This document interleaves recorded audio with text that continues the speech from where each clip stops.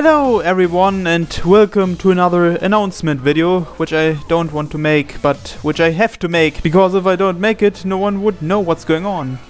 It happened again. Copyright strikes galore. Not only did my previous channel get terminated, this channel here, where this announcement is on, got also 2 copyright strikes.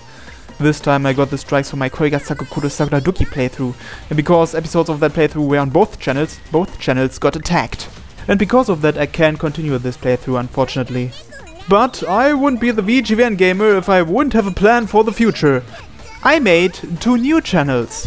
One of them is simply called VGVNGamer, and on that channel I will upload all new videos. I will also delete the first episode of G Senjo no Mao from this channel and upload it on VGVNGamer.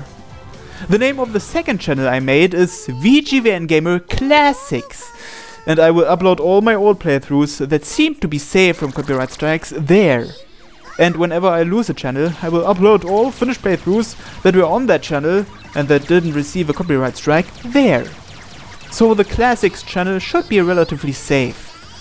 It will probably take quite a while before I re-uploaded all my old playthroughs, because I have a relatively slow internet connection at the moment. But from the second week of April on, I should get faster internet again, and then it shouldn't take that long anymore before I re-uploaded everything. So, don't worry, this is not the end. This is just the beginning. By the way, what I play here is the second stage of Soreiyuke Burunyanman Ecstasy, which is the enhanced version of the game that I played in the other announcement video that you can find on this channel.